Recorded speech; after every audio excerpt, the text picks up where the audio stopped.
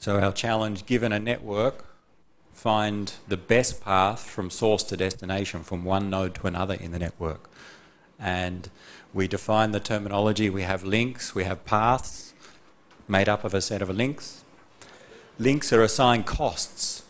So the numbers in this example indicate some cost of using the link, where we want to use the path which has the least cost, where the path cost is the sum of the link costs on that path. So we had an example. We had two paths from node 1 to node 6, where if we want to go from node 1 to node 6, we said if we care about the number of hops, a hop is to traverse one link, to hop across one link. The number of hops to node 1 to node 6, the least hop path, or the least cost path, if we consider cost as the number of hops, is 1, 3, 6. There are 2 hops on that path. The other hops take 3 or more paths. The other paths take 3 or more hops. But if we consider the numbers on the links to be the cost that we care about, then the least cost path from N1 to N6 is 1, 4, 5, 6. Has a path cost of 4 units, whereas the other path had a cost of 10 units. So choose the path with the lowest cost. Easy. How do we do that when we have a large network? Dijkstra algorithm, Bellman, Ford and other algorithms can calculate that for us. We don't sit there and look at it and try and find the path. There are algorithms that will do that reasonably efficiently. In this course we can do it on small networks, but in practice a computer would do it for us. So given that we have a way to calculate the least cost path, then the challenges are, how do we know about the network topology? Let's say you are node 1. You're the computer for node 1. You want to calculate the least cost path to node 6. To do that, you need to know this topology. You need to know that you have links to node 2 and node 4, and the costs are 1 and 2. And you need to know that node 4 has links to 5 and 6 and so on. So you need to have a picture of that network topology to calculate the least cost path. Learning that information is what we'll look at. What are the approaches for learning about that information? And one of the problems with that is that once you learn that the topology is as it is, then over time that may change. Especially the costs of the links may change over time. So if the cost changes, I'm currently using the path 1, 4, 5, 6 to get to 6 because it's the least cost path. But all of a sudden the link from node 4 to node 5 has some problems. Maybe the performance goes down. So the cost of that link goes up to maybe 10. So now the path I'm using, 1, 4, 5, 6, has a path cost of 13. It's no longer the optimal path. So as the conditions change in the network, we will need to recalculate the least cost paths. And that's the challenge with routing. Finding the information about the network and then keeping that information up to date. So let's look at that.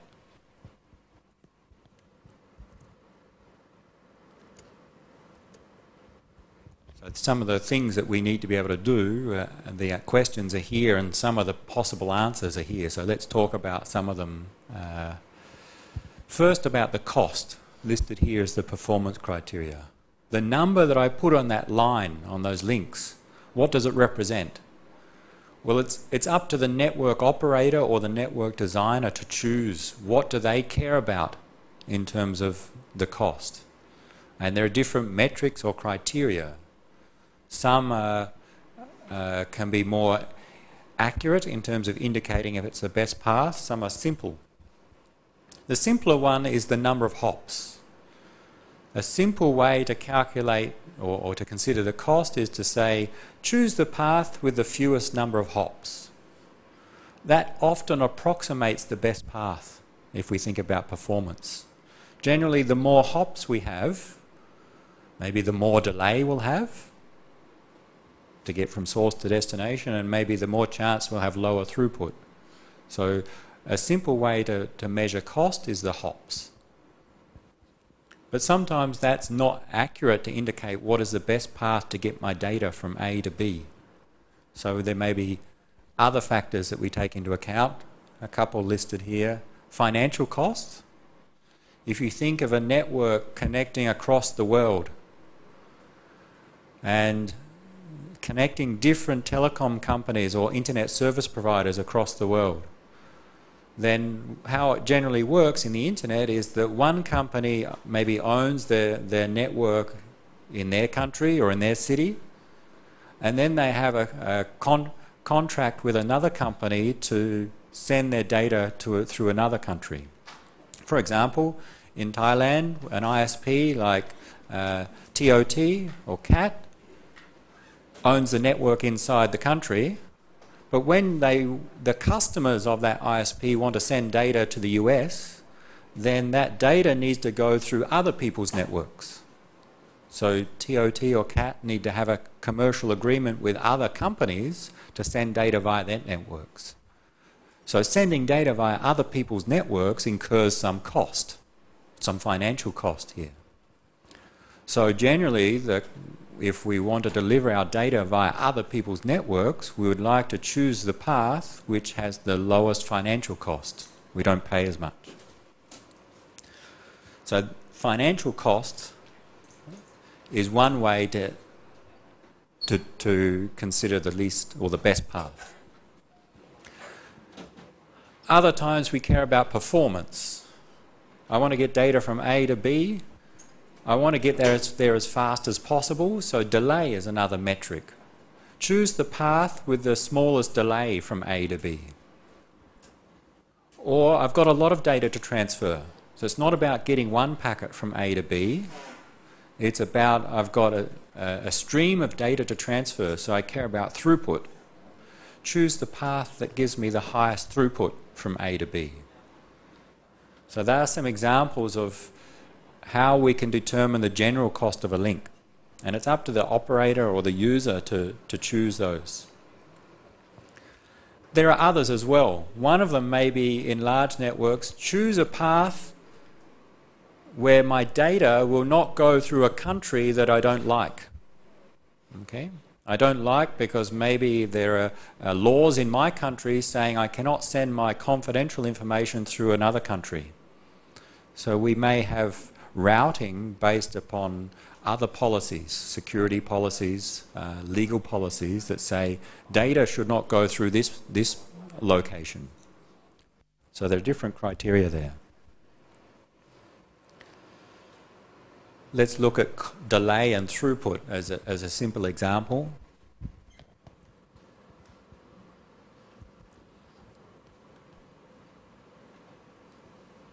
Let's consider a very simple network.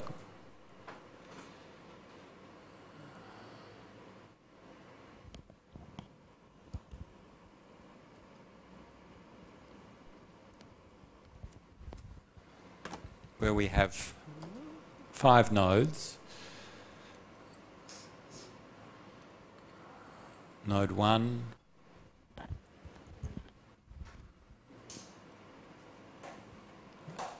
we have 2 paths to get the destination node 4.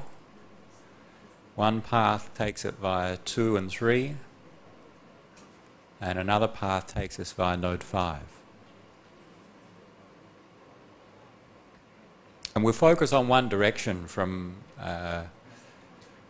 getting data from 1 to 4, just to keep it short and simple. These are our 2 possible paths to get data from 1 to 4.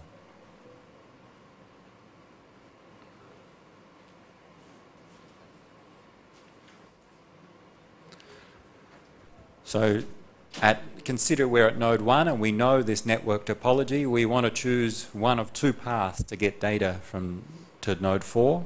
And let's say we know something about the network links. I know that the throughput of the links,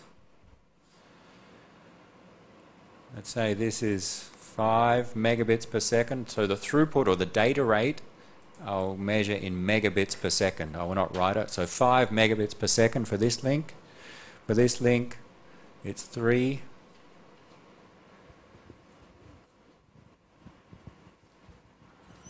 This link, let's set it to 8. And these two links are 2 and 2. So we know those characteristics of the network.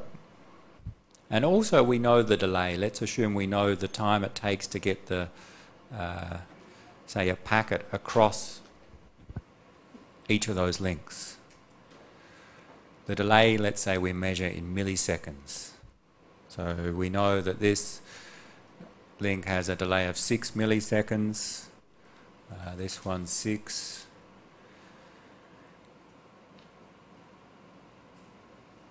$100.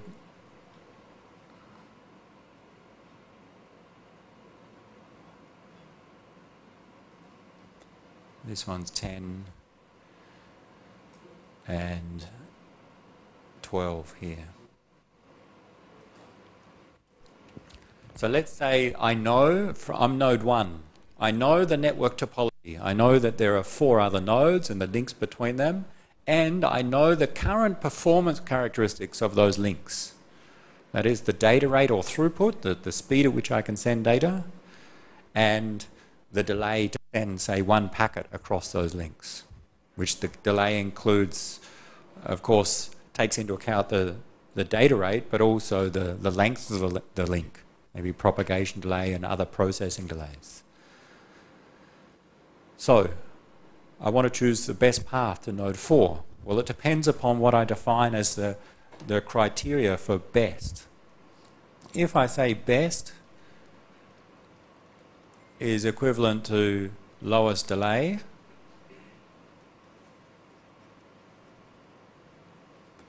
then what I do is I assign costs to those links. So the numbers I've written are not the cost yet, they're just the performance characteristics. I assign a number to each link which we can then use to calculate the least cost path. With delay it's easy. If I know the delay, the path delay is a summation of the link delays, and the best path is the one with the lowest delay. So in fact we can say delay is proportional to cost in this case.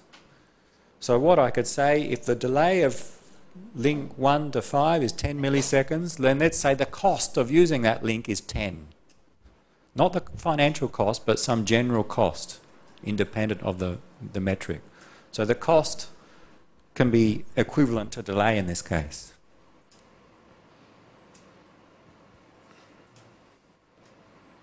So the general cost in this case we can say is the same as the delay.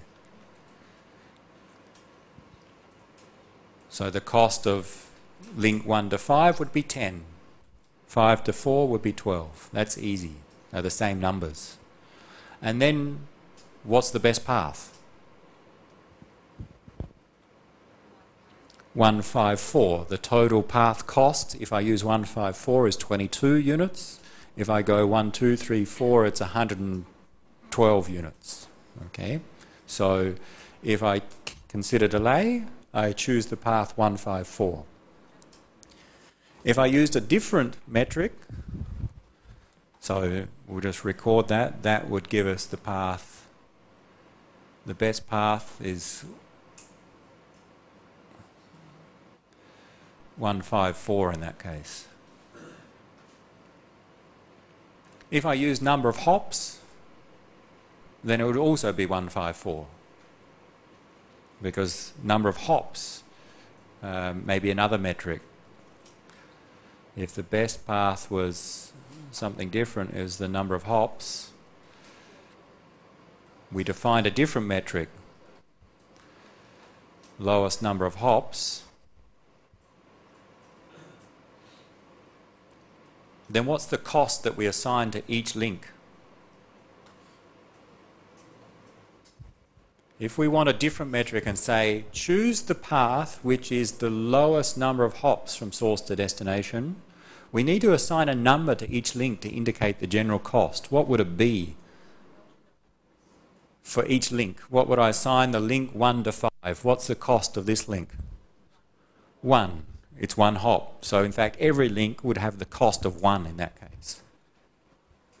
That's maybe the simplest of cases. So the cost from 1 to 5 is 1, from 5 to 4 is 1, it's 1 hop. So again, we could calculate the least cost path. We could use the same algorithm and we'd find it's 154. So this is just illustrating we use different costs depending upon the criteria we care about. Now let's consider throughput.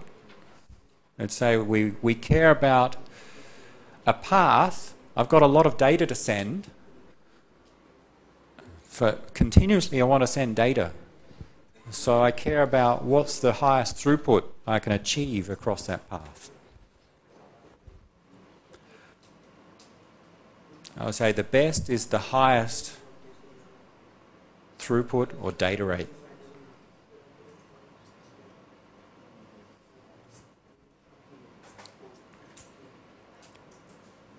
What do we assign as a cost on each link if we care about choosing the path with the highest throughput?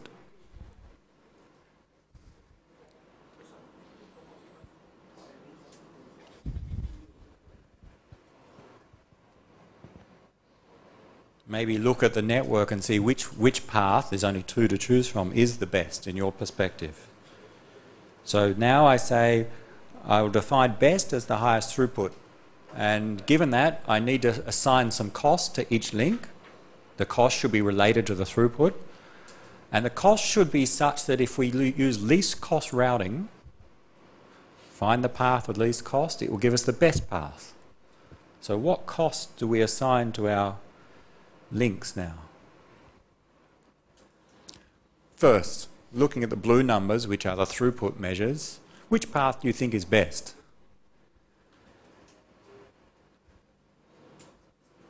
The top one or the bottom one? Hands up for the top one. Hands up for the bottom one. We get some for the most for the top, some for the bottom. Why do you think the top one's the best? Looking at the blue numbers, which are the throughput. We get a throughput from 1 to 2 of 5 megabits per second, from 2 to 3 of 3, and 3 to 4 of 8. Whereas on the bottom path, 2 and 2. Well, throughput's a bit harder than delay to consider. Across a path, the throughput of that path will be limited by the slowest throughput across that path, what we call the bottleneck link. That is, the path from 154, we can send at 2 megabits per second continuously to 5, and that can send at 2 on to 4, so we can get 2 all the way from 1 to 4. That's easy. Going from 1, 2, 3, 4, we can send at 5 to 2, but from 2 to 3 we can only send at 3 megabits per second. So if we send at 5 through to 2 and 3 to 3, then somewhere that remaining 2 megabits per second is going to be lost. It's not going to get through. That is, if we send 5 into 2 and 3 out, the amount that we're going to deliver to the end is limited by 3. We cannot do more than that. And even if we send 3 megabits per second into node 3, and that can send 8 out, on average, getting data from node 2 to node 4 is going to be limited at 3 megabits per second. So in fact, across a path, the path throughput is limited by the bottleneck link. The bottleneck link is the slowest link. In this case, we say this is the bottleneck link.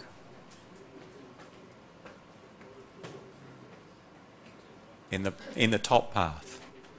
So we can say that the path throughput would be 3 in the top path and it would be 2 in the bottom path. Which one's better? Top or bottom? The top one's better. Higher throughput is better. So be careful. Delay and throughput, we want low delay, but we want high throughput. So now, what cost do we assign to each link?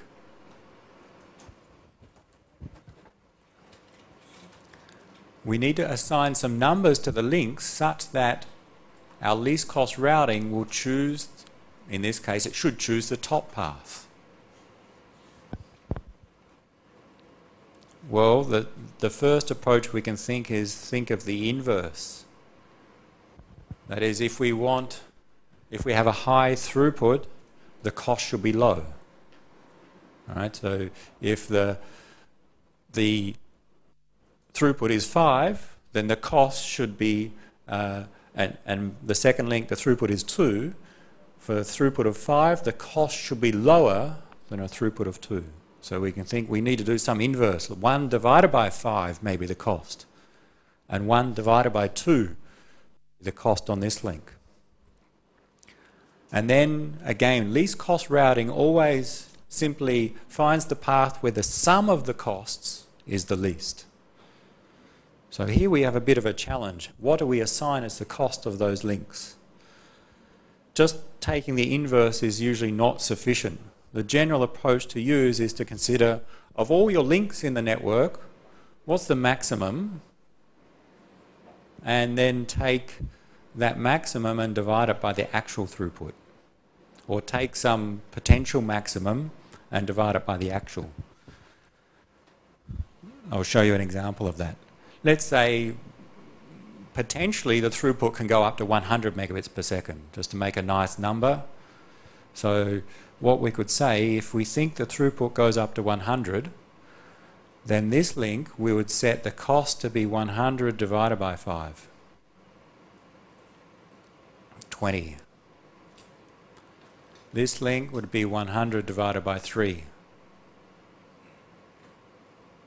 33 approximately.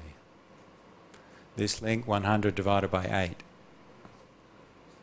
Where this 100 we would choose as a parameter and say, right, that's our upper limit. And we'll see how it works. That's about 12. This would be 100 divided by 2. 50. And 100 divided by 2 as well. So we'd assign these costs to the links, 20, 33, 12, 50 and 50. Now, let's just do a sanity check. The higher throughput should give us a lower cost.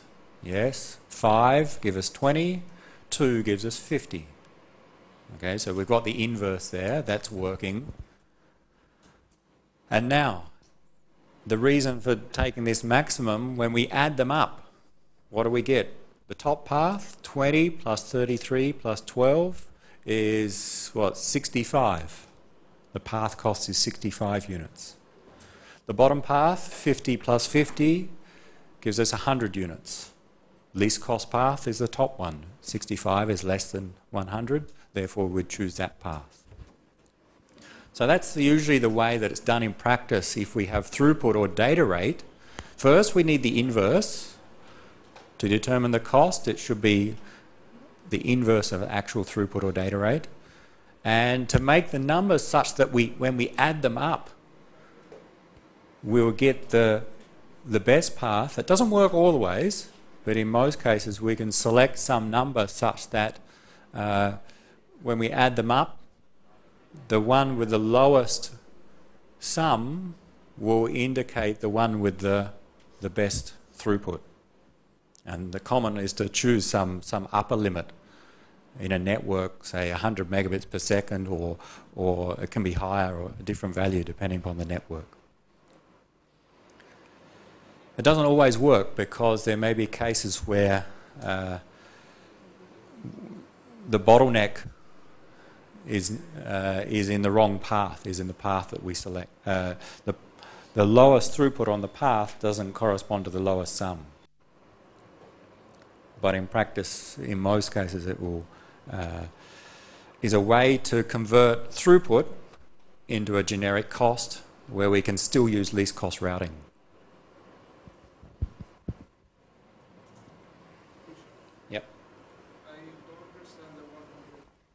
100 was, in this example, was a value I chose, and the idea where it comes from is think in our network, well, what's the highest throughput that we can get on any link? Well, in this particular example, it's 8. If we used 8, what would we have had? The numbers may not have been easy. It would have been 8 divided by 5, 1.3 or whatever. 8 divided by 3, 2 point something. 8 divided by 8, 1. 8 divided by 2 is 4. 8 divided by 2 is 4. This path would have been 8, 4 plus 4. This would have been the 1 plus 2 plus 1 would have been least. It would have worked if we use 8 as well. So it should be at least the maximum of, or the maximum of all the link data rates or throughputs. I chose 100 because it makes nice numbers when I divide by. Okay, rather than having decimals, we can get close to integers. It's a little bit easier to work with. So that comes from the maximum.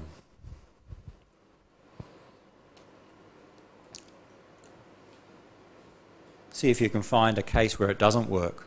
You may be able to find a scenario where using this approach with particular link rates, the least cost path chosen will be the one which is not giving the highest throughput. So it doesn't always work, but most cases it will. So converting the metric to cost is not easy. With delay it was easy. They're proportionally related. With hops it was easy. With throughput it was a little bit harder. What did we do? We said some maximum value divided by the actual value.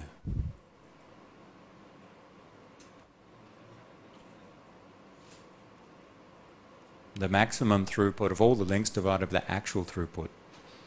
And the actual needs to be down the bottom so that it's the inverse. And we use the maximum to give numbers such that we'll get the least cost path most cases. If we want to deal with other performance metrics, then we need to consider other ways to convert them to a cost, to a number, such that we can still use least cost routing.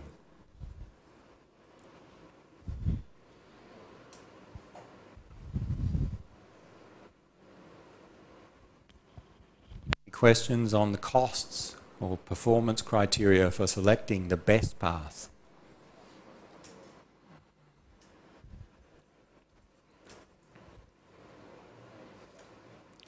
Of course, for this to work, node 1 needed to know about the costs, needed to know about the performance metric. It needed to know that the link from 2 to 3 had a throughput of 3 megabits per second and a delay of 6 milliseconds. If it didn't know that, this approach wouldn't work. So let's look at the other problems and we'll arrive at how do we learn that information. That's about performance criteria. There are different ones that we can choose from. And it would be defined for a particular network which one to use. When do you choose a route? When do you make the decision to use this particular route? And there are again different approaches, and two common ones with datagram packet switching. For every packet you choose a route. Okay, or you make the decision to use a particular route.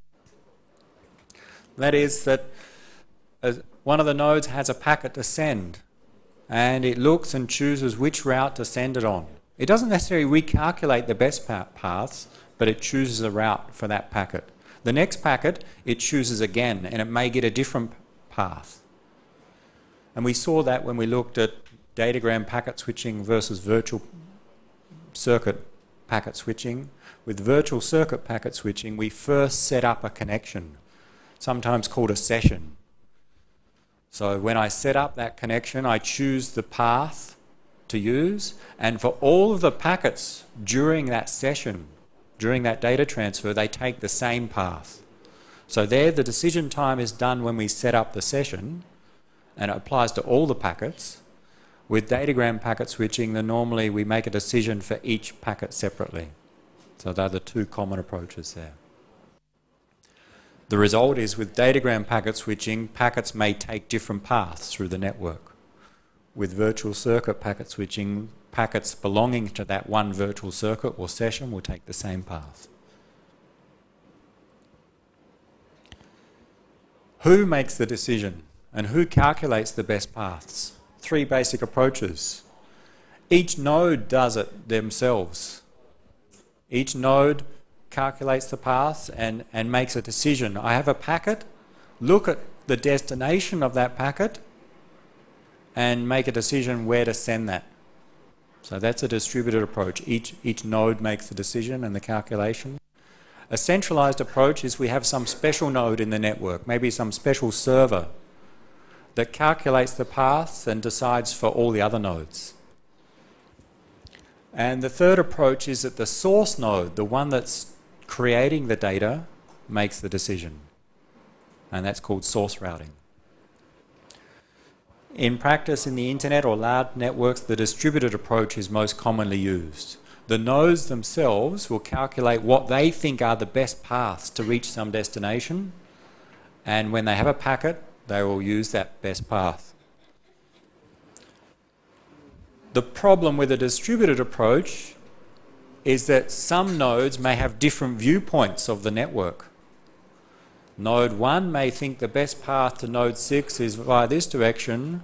Node 5 may think it's via a different direction because they maybe have different information about the network. So in a distributed system, there's a problem with coordinating those nodes. So we'll see an example of that as we go through the next two. So the next two are, how does a node know the current network topology, and how do we keep that information up to date? So let's look at several cases of how to do that, and we'll use an example to do that.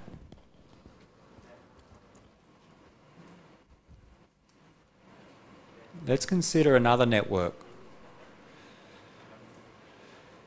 Let's say we are node 1 in our network. I'm node 1, and I want to send data to some other nodes. And in this case, I know that there's another node in the network called node 7.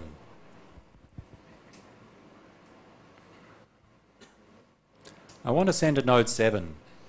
I know there is a node 7 in the network.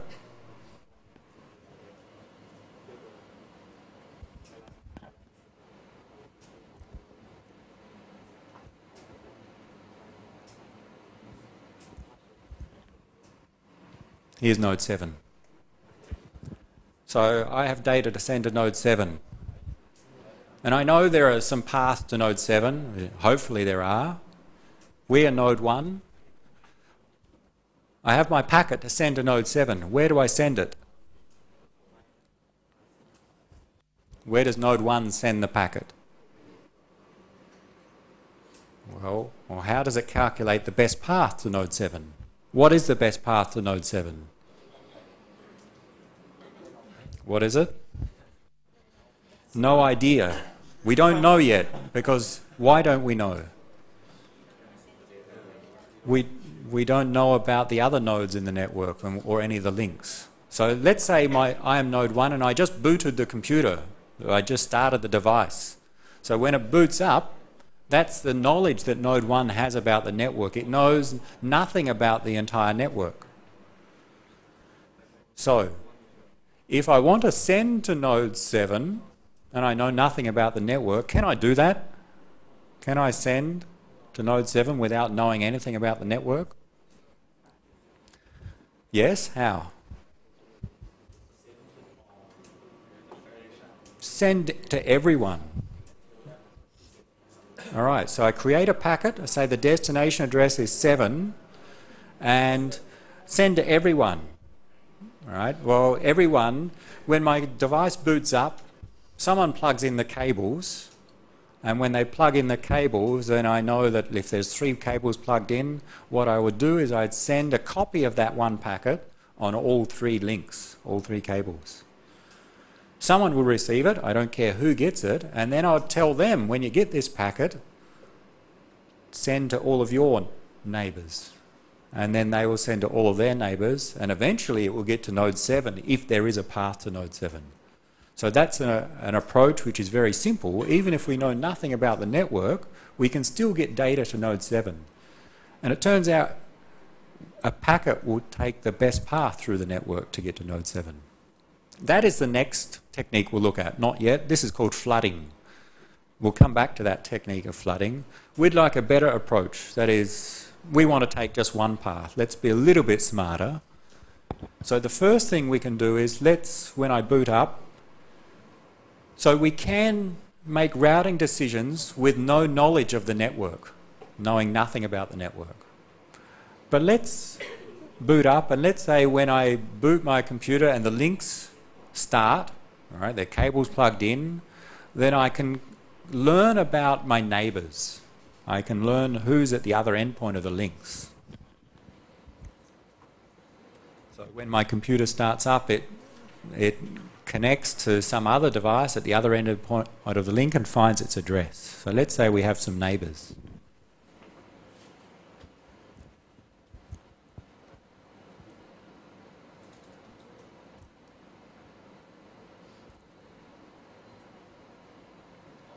And in this case, we have two neighbours.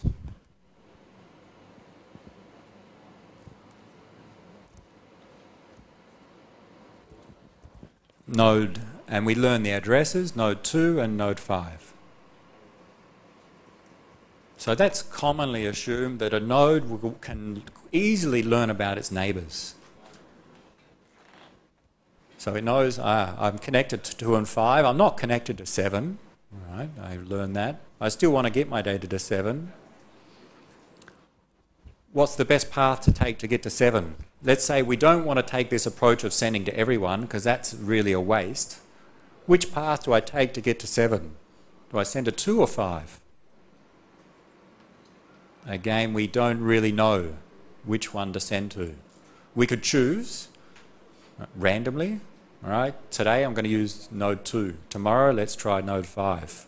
And hope our data gets there across the best path, but most time, or many times it will not. So that's not so good.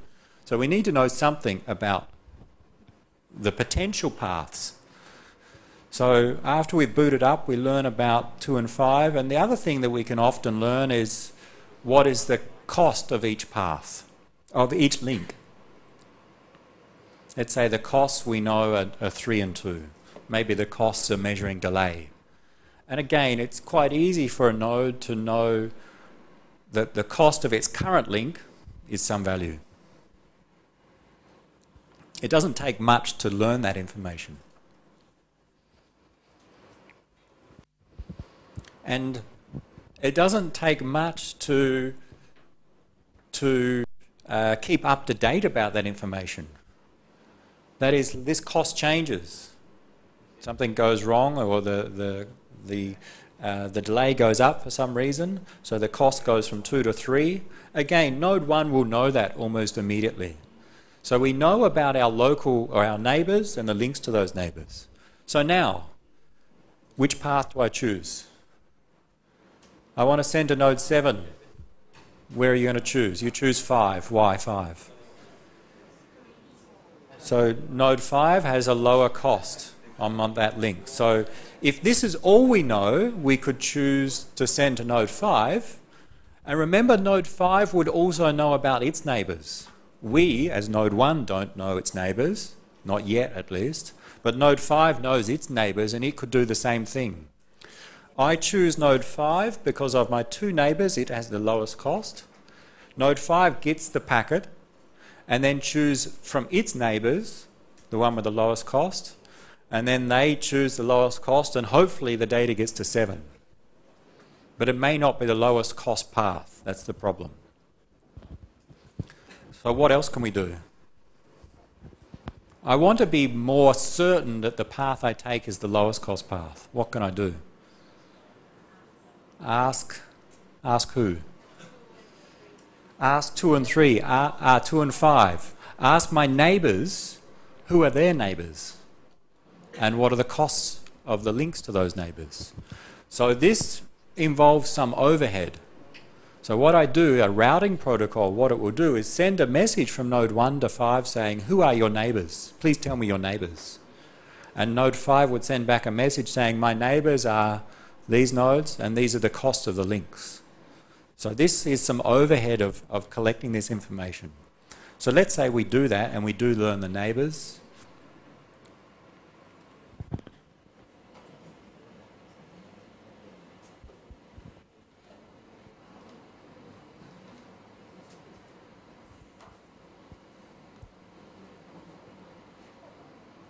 Node 2 has 2 neighbours, 6 and 4.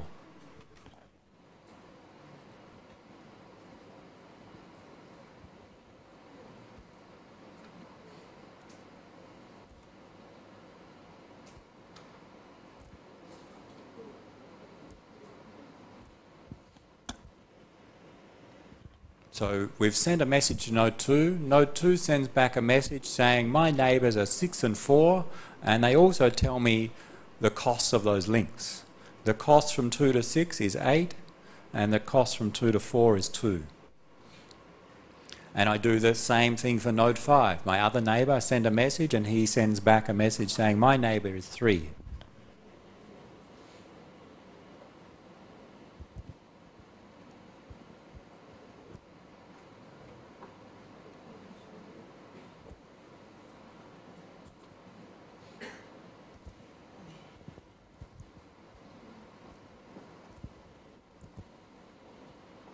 The cost of the link from 5 to 3, in this case, node 5 tells us, node 1, it's 5.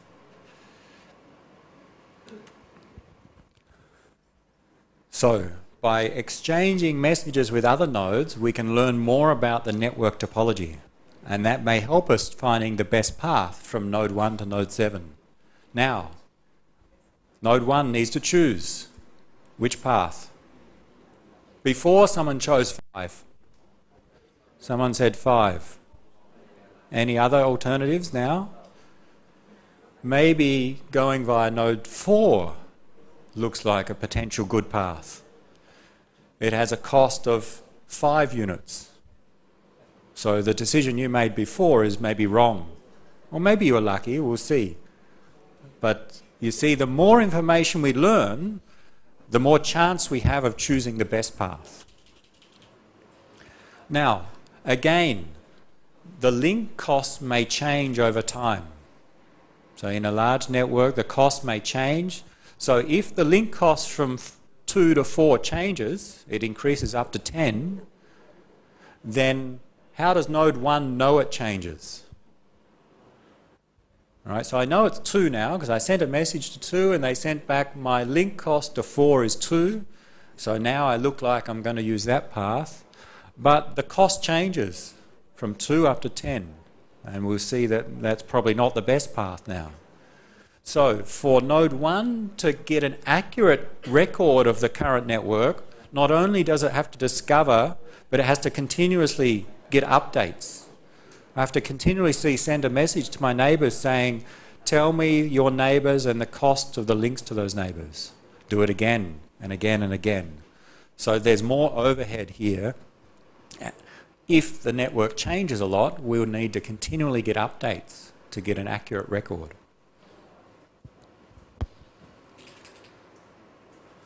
We still don't have the best path, or not necessarily the best path to 7. So the next step is not only do I ask my neighbours, but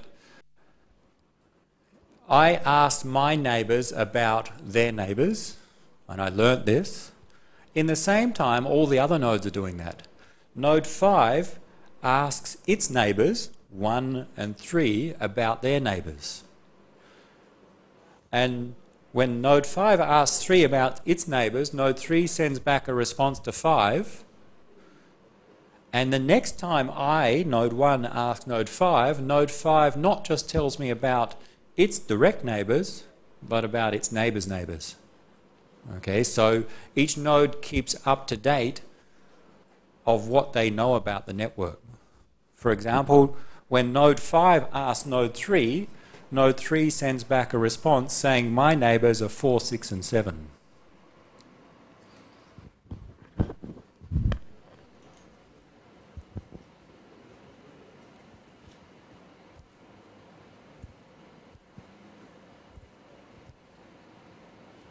They are the neighbours of 3 and... So when 5 sent a message to 3, 3 sent back a response saying my neighbours are 4, 6 and 7.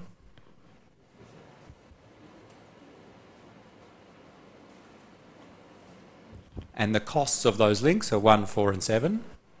So 5 knows this. The next time node 1 sends a message to node 5, 5 tells node 1 about its neighbours, but also the other information it knows. 5 knows that the neighbours of 3 are 4, 6 and 7, so 5 tells 1 that. So now 1 knows the neighbours of 3 are 4, 6 and 7. Similar, the other nodes. Node 4 has neighbours. So when we ask node 2 tells us about 4's neighbours and 6's neighbours.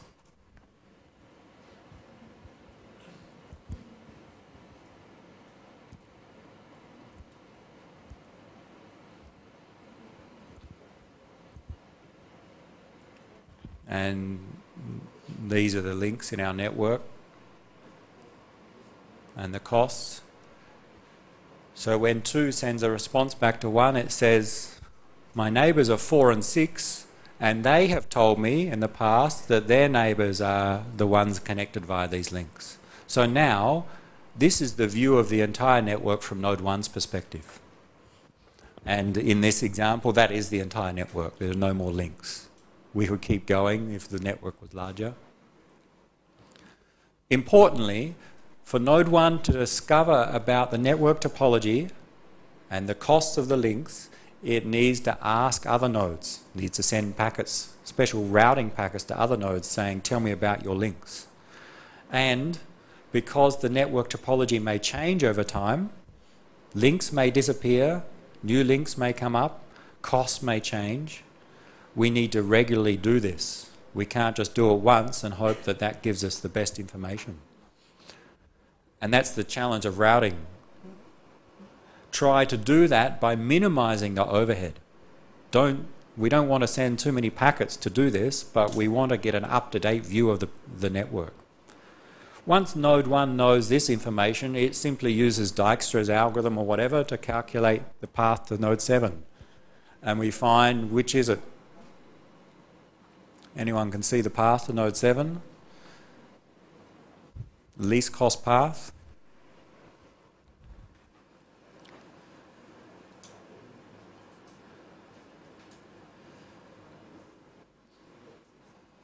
Can anyone get a cost less than, what, 12? Anyone get a cost from node 7 less than 12? 153, someone said at the start, send via 5. That's not so good, because even though it's 2 to 5, another 5, that's 7, but then 7 here. Maybe we could go here, it doesn't help much. 1 to 2 is 3, to 4 is 5, to 3 is 6, to 6 is 10, to 7 is 12. So here the least cost path is actually one of the longer paths. So the more information we know, the greater the chance we would choose the best path. But the more information we know, the more overhead in collecting that. That's the trade-off here.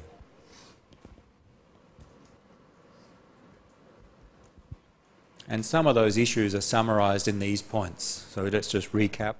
So the two issues are, where do we get the information from about the network topology, and how often do we update that information?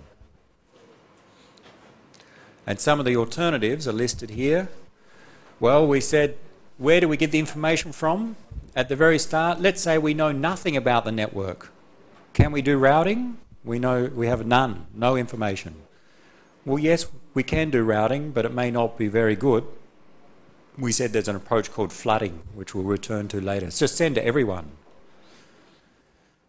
Local means use the information on your node. When my device boots up, it knows something about itself, so it can use local information with very little overhead. Adjacent nodes is really just a neighbour nodes. So we saw if we talk to our neighbours and we know the links to the neighbours, we can make a decision on routing based upon their information. Or we could extend that and say the neighbours' neighbours, the neighbours' neighbours' neighbours, and so on. Eventually we could ask all the nodes in the network. And if we know about all the nodes, then we know everything about the network. So the more information we collect, the more accurate we are in choosing the best path. The other aspect is we need to continuously, or we'd like to update that information. Sometimes we can get a continuous update. Node 1 always knows about the cost to node 5 because it's actually directly connected to that link, so it knows that. So we've got a continuous update. If this changes to 3, we know immediately. But if this cost changes from 5 to 6, the only way we know is by asking our neighbour, or our neighbour telling us.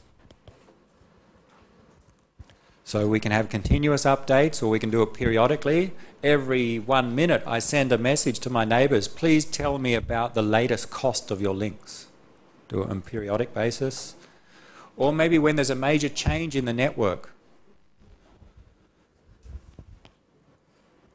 Instead of waiting on a periodic basis, when node 5 realizes the link to 3 goes up to a different value, maybe it changes to 10 here, a major increase in the cost, then node 5 tells its neighbours, the link which I passed told you was 5 has now gone up to 10.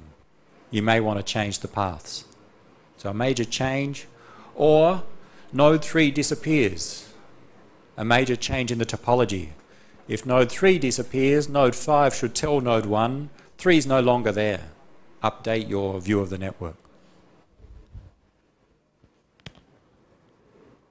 So there are different ways or different places to collect information from and different ways to update that information.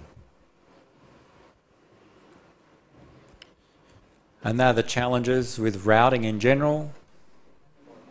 Get up-to-date information but minimise the overhead of doing so. Any questions so far? We've covered the basics of routing. Learn the information about the network, then apply some algorithm to calculate the least cost routes. Not so hard.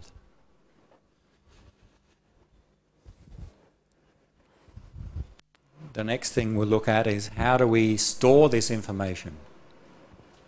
That is, node 1 finds the least cost paths, and it will try to find not just to node 7, but generally we'd like to find the least cost path to all potential nodes. So when I have data to send, I don't then go and find the path. When I have data to send, if I know the path already, I will just send the data. That's a common technique.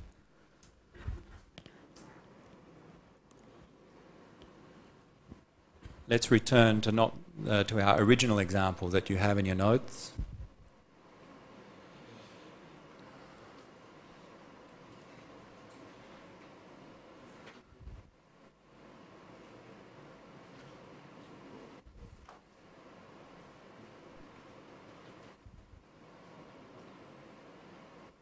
And we'll look at the case of how can we store the information.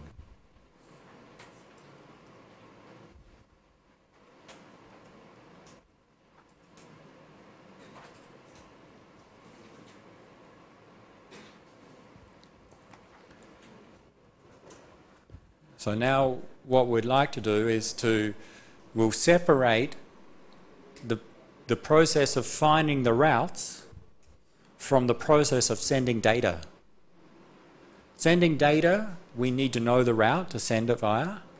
Calculating the routes is a separate process, and that's what's common in networks today and the internet, is that the process of finding the route, called routing, is done independently in the background.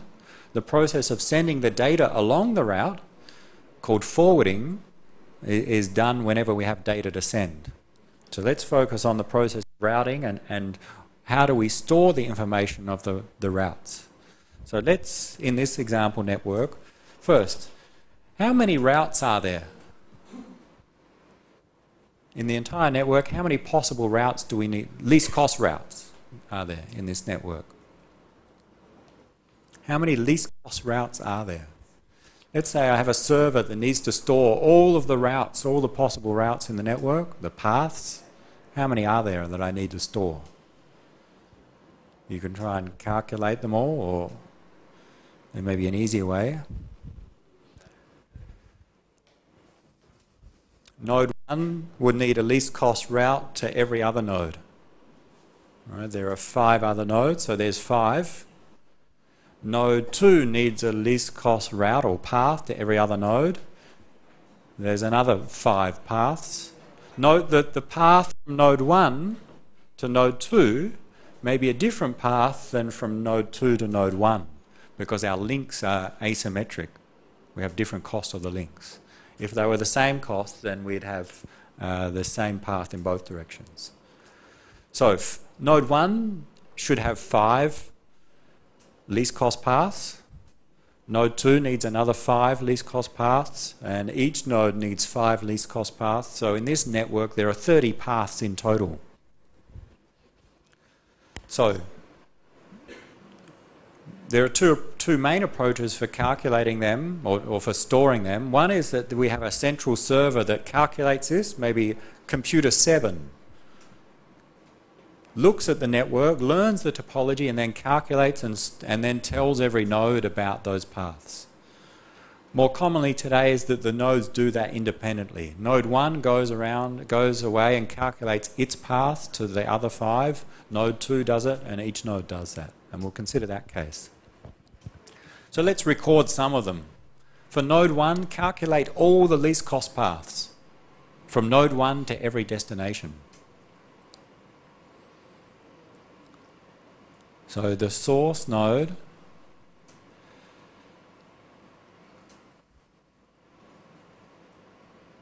is node 1. I want you to find the paths to all the other potential destinations, 2, 3, 4, 5 and 6.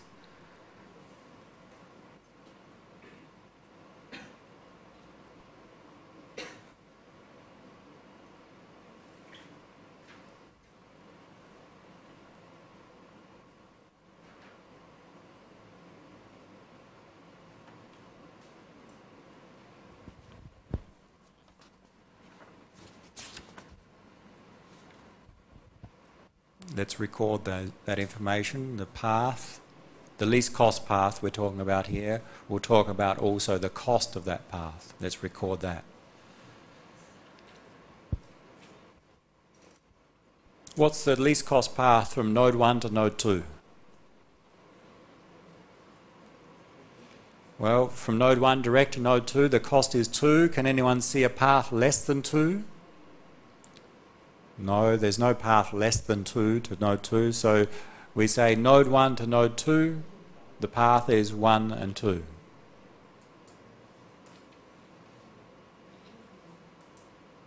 And the cost is 2. To node 3, least cost path to node 3. Not so hard. Look through some of them, you'll quickly find the path.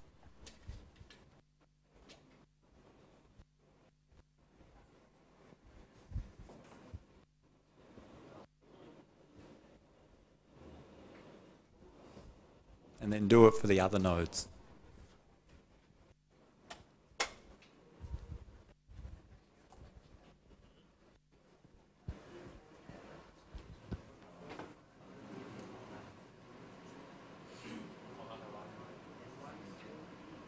From node 3 to node 1 to node 3,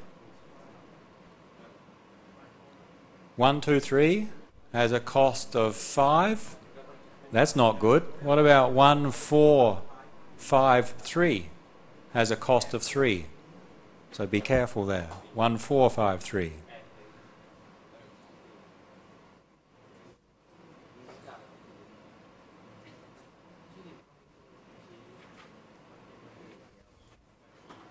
Has a cost of 3 units.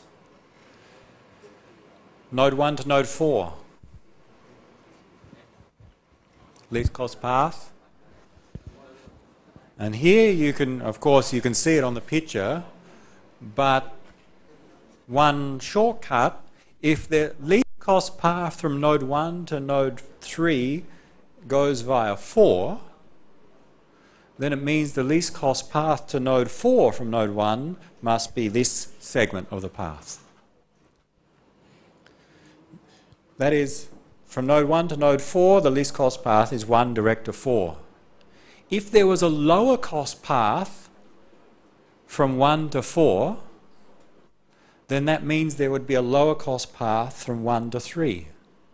For example, and it's not in the network, if there was a path 1, 8, 4, which had a lower cost than 1 direct to 4, if there was, that means there would be a path from 1 to 3, 1, 8, 4, 5, 3, with a lower cost than 3. But since we already know this is the least cost path, then it must be that the least cost path from 1 to 4 is 1 direct to 4.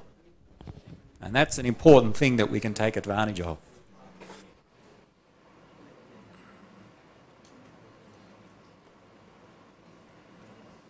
The path cost, if we look at the network, it's 3 in that case. And similar here. We know that to go to 3, we go via 5. That means that there is a least cost path 1, 4, 5.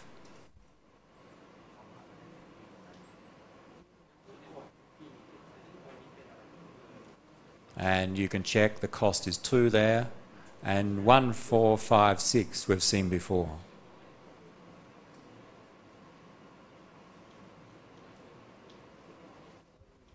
The cost there was 3, is it? Or 4? 4.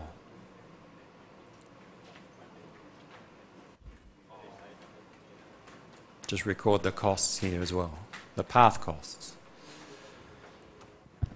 So what node 1 does is it learns the network topology, it calculates the 5 least cost paths to each destination and stores this information. Now, when I have a data packet to send, it's very simple. I have a data packet to send. If the destination is node 3, I can look up, okay, the path to node 3 goes via node 4 and 5, send the packet to node 4. If the destination is node 5, then also send to node 4. So the way that we use this information is now that when we have data to send, just do a lookup to see who to send it to next.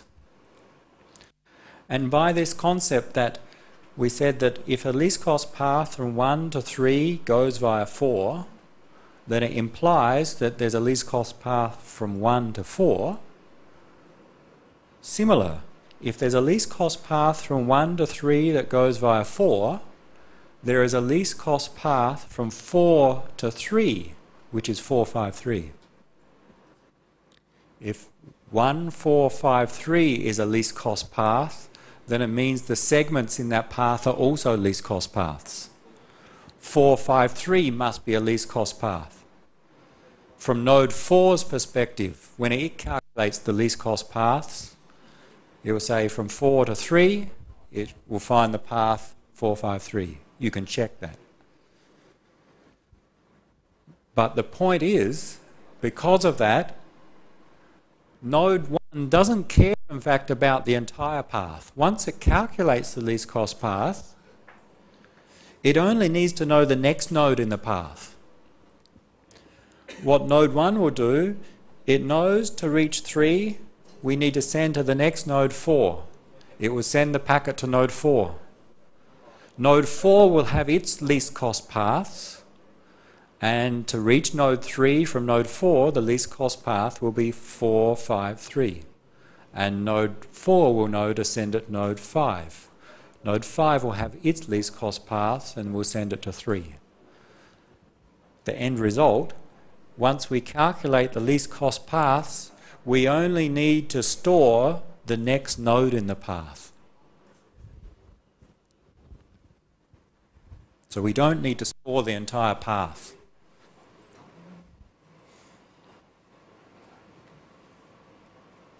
So from node 1 to node 2, the next node is node 2. Here it's node 4, node 4.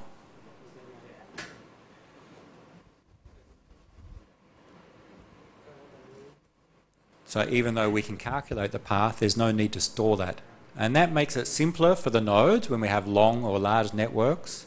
And there's no need to update anything about the other paths. It makes it simpler for the nodes to recalculate the best paths.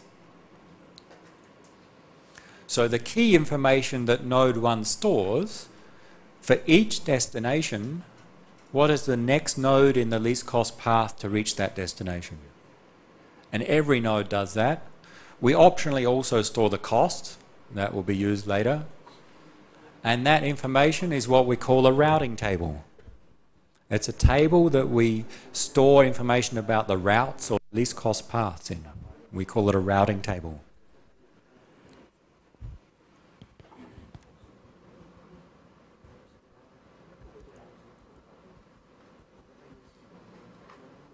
And to finish, you may have a look, the routing table, here's what we've arrived at. Every node in a distributed approach stores for each potential destination, node 1, node 2, node 3, what is the next node in the least cost path, and usually optionally the cost of that path.